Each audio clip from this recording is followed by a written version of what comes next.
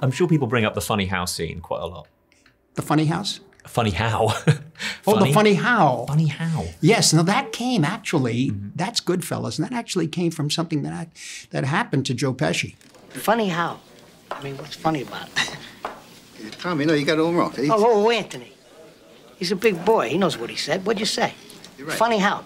I heard it was, I'm not going to say not scripted, but it was semi-improvised. Let me put it this way.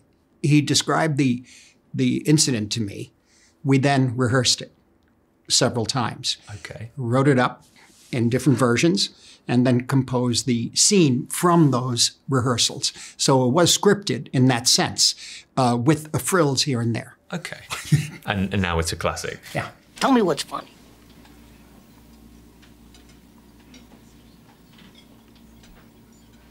Get the fuck out of here, Tommy. I almost had him. You stuttering prick yet? More recently, the Wolf of Wall Street chest bumping scene. Yes, now that was a total improvisation. Name of the game. How kitty? I think I see Leo just glancing maybe at you to check. No, I think he was looking around because he was mortified. Who is this man? What am I doing here? Come on.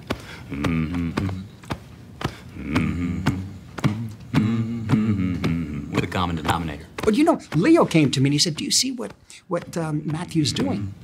Oh, he seems to be humming a lot." I said, "Why is he humming? Why is he humming?" Keep it up for me. Oh! I got up and I listened. I said, "What's he doing?" I guess, from what I understand, it's an acting exercise. It's a one-way street, whichever way I go. In terms of getting his voice and tone. And so I went up to him and said, "Why don't you just play with that?" You know, Leo. That was ultimately an improvisation that I think it was only in the second week of shooting that we finally realized we could go anywhere with the picture. I mean, speaking of which, how did you imagine the Quaalude scene going? Oh no, that pretty much as shot.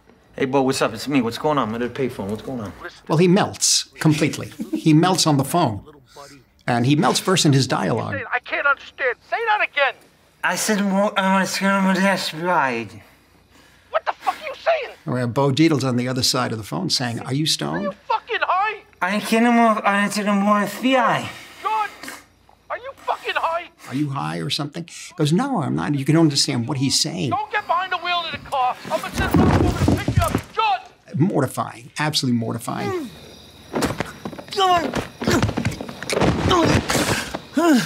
And then opening the car door. Well, opening the car door, I had in mind that he would crawl across the ground and open the car door and get in the car. But when I chose the car, I really liked that car that we had. I forget what it was, but I realized too late that the door opened up. So I looked at Leo and I said, "What are we going to do?" I said, "You still have to open the door." He says, "I'll use my foot."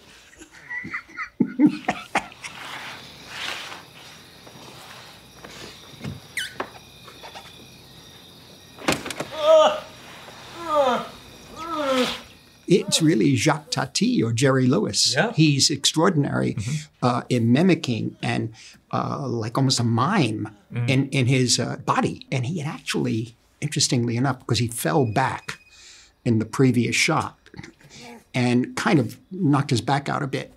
So what you see there is very real. Wow. Sometimes it's a bit of acting and a bit of reality. Yes, exactly. Frank Sheeran. Am I saying that right? Yeah, you said right.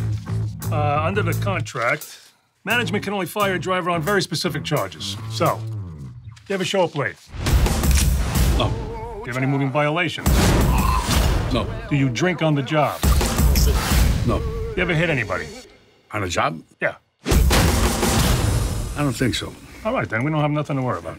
If we jump to The Irishman, I'm going to fire some stats at you. 309 scenes, 108 days, 117 locations, involving 2 to 3 moves a day, carrying 9 cameras at times, and these cameras could have 3 lenses on them. Yes. For the special CGI work Yes, required. the computer generated, The yeah. ILM technique. Do you think this is the biggest film you've ever done? Not intentionally. Hiya, Frank. Would you like to be a part of history? Yes, I would. What else you say? Now's not the time to not say.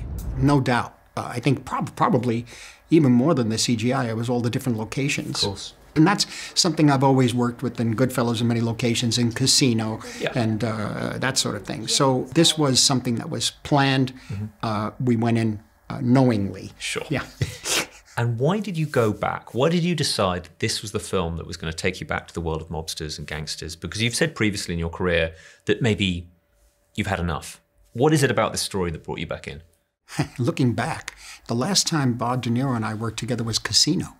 It was 1995. Right around that time, we were talking about doing other kinds of films together, but he grew one way, I went another way, and whenever we'd meet, we could not necessarily agree with each other's new projects.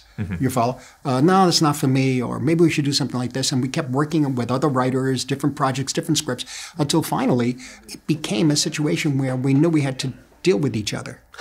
Again. Yeah. We had to do it. Hello? Is that Frank? Yes.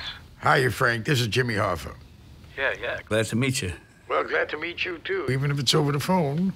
We started on another project called something about Frankie Machine. He then received this book from Eric Roth, actually, who was writing Good Shepherd for him at the time for the direct. I heard you paint houses. I heard you paint houses. Yes, sir, I do. And I also do my own carpentry.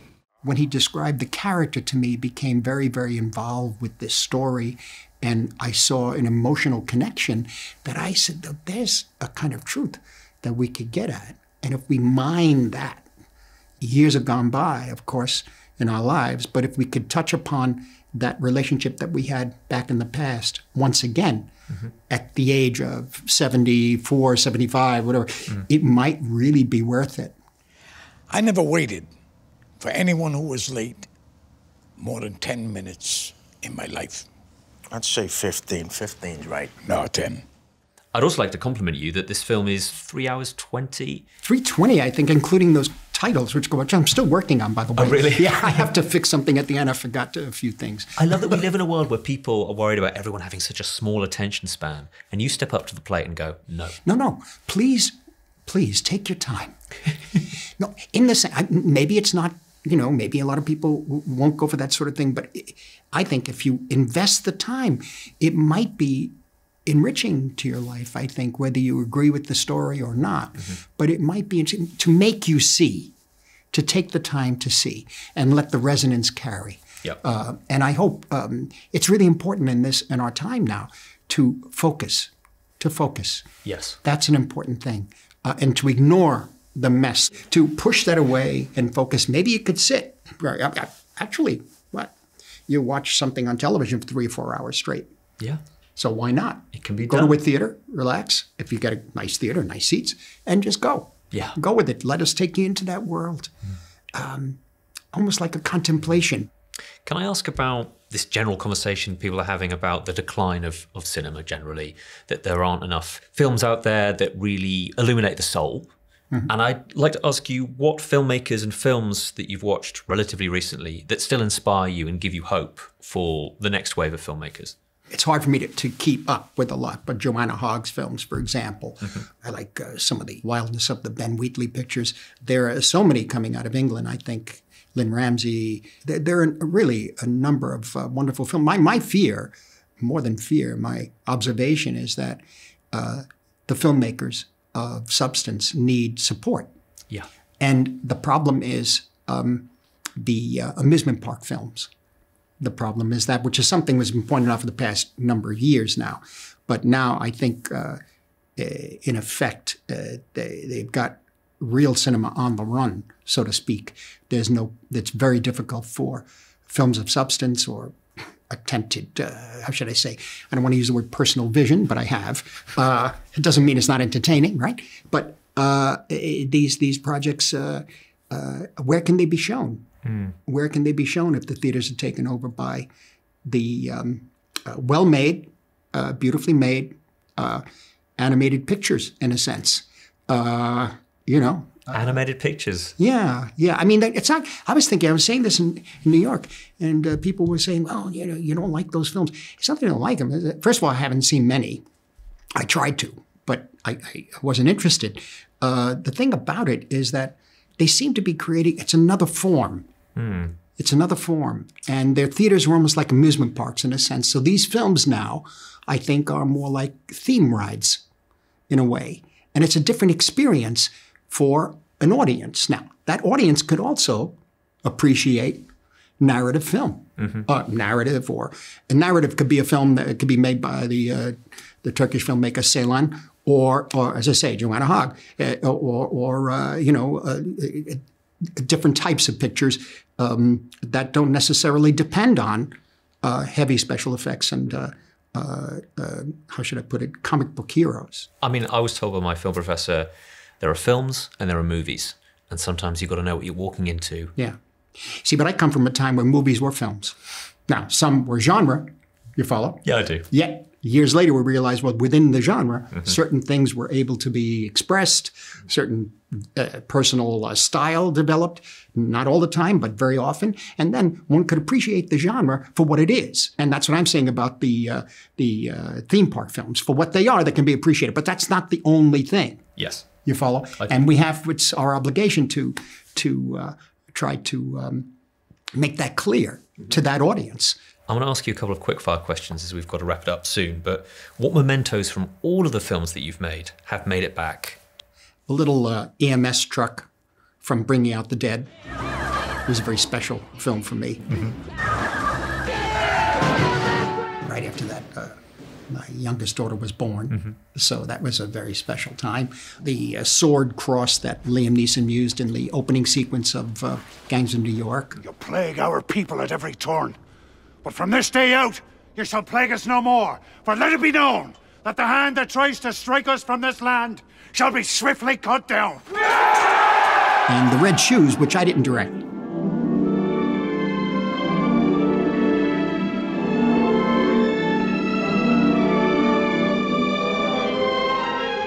But they are The Red Shoes, signed by Helpman, Shera, and Massine.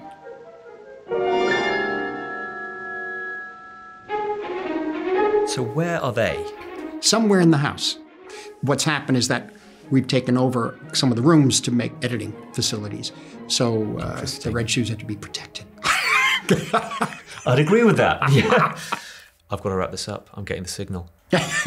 Sir, it has been such an honour and such a pleasure. Thank you. Have a great rest of your day. Thank you. Thank you so much.